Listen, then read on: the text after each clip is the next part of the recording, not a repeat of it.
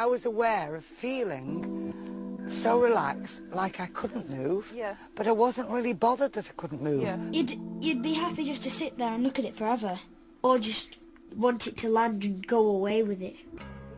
Rachel Devereux is a 35-year-old shop manager from Lancaster, England, who had her first missing time experience only 3 months ago.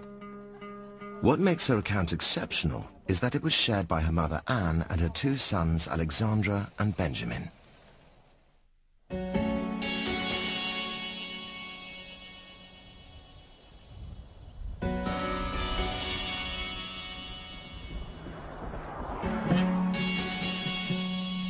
We've been to the Little Chef and we just had our tea there, an evening meal. We left there about 5:30. I remember looking at the clock, so I was thinking it was about 20 past 5:30 because I thought I've got my ironing to do, I need to get home. Benjamin was in the furthest corner of the car and my nana was in just behind me. The boys were chatting and we remember commenting on the chimneys. The silhouette of the chimneys really stood out against the sky. You know, when I think about it, that's the last thing I can remember.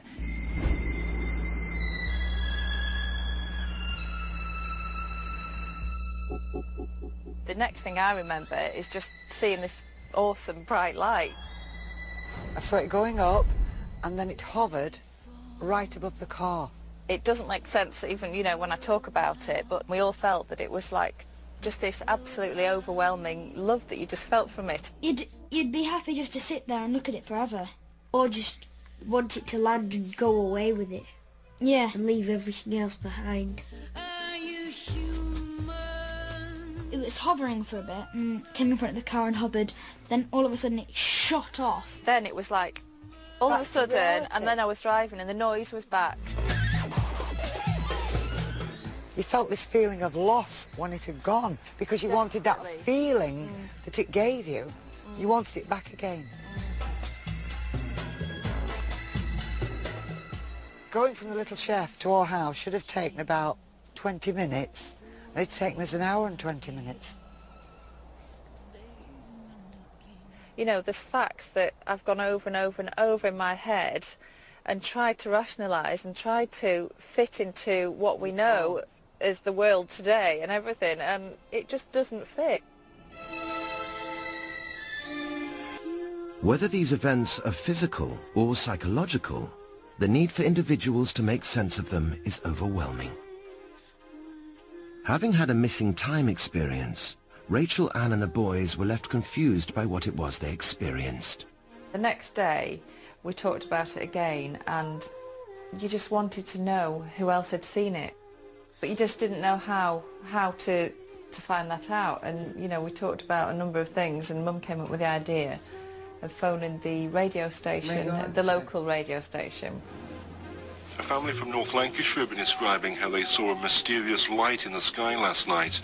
Rachel Devereux was driving on the moors between Ingleton and Bentham with her 2 children and her mother Anne. They all saw a bright light move at great speed and change directions.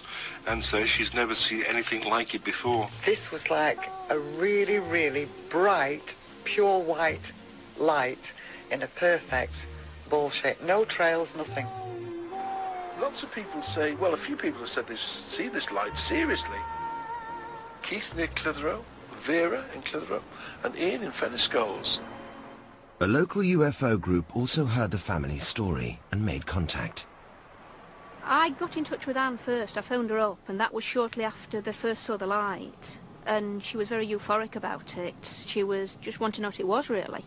The UFO group were able to help Rachel and Anne document the events of the night, but the emotional support they could offer was limited. We're a local UFO group. We're not professionally qualified at all. And I think it would be quite difficult for someone to go to their MP, the GP. There isn't anyone who can deal with people who've got a strange experience like this. I think they will want to get answers to what happened to them during that time. Whether they will do is open to question.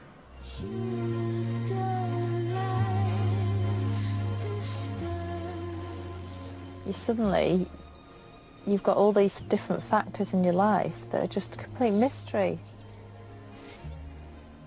It's helplessness. And it makes you cry, because you don't know how to stop it, you don't know what it was. I mean, it's making me cry now. I don't know why.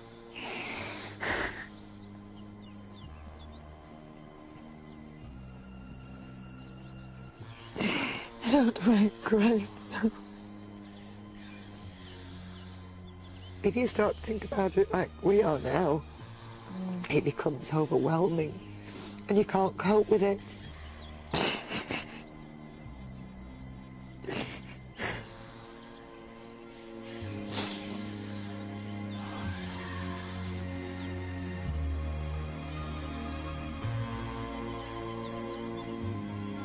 I mean, they can mock you, the skeptics can say, oh, you've all got false memories and you all imagined it. But I know I didn't, because I know how it's made me feel inside.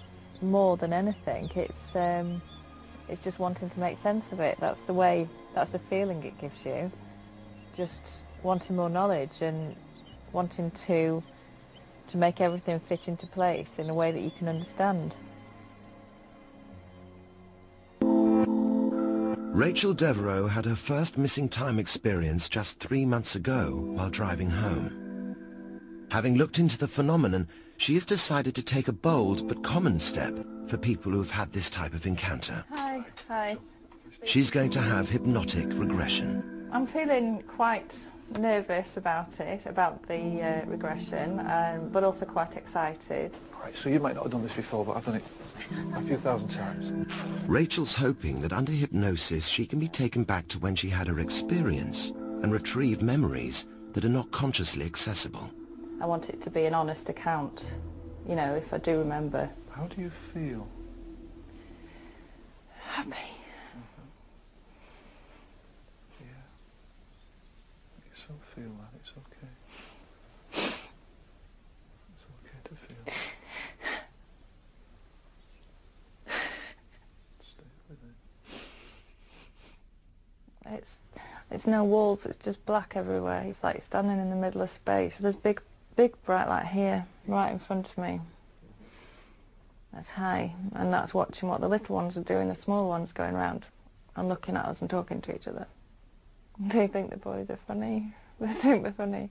I can hear laughing now, the children laughing, they're really giggling.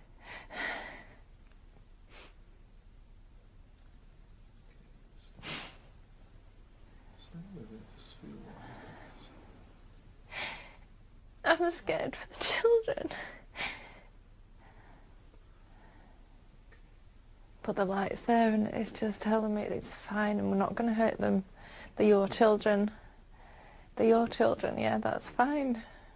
Yeah. Just feel yourself coming back more and more alert. Good, well done. How do you feel? Wow. I can't believe how real that felt. From my perspective, having completed thousands of regressions over the years, she didn't fabricate that. She didn't pretend to cry. Speechless. I'm just kind of speechless. Do I believe everything that happened? I'm sort of 90% there, yeah.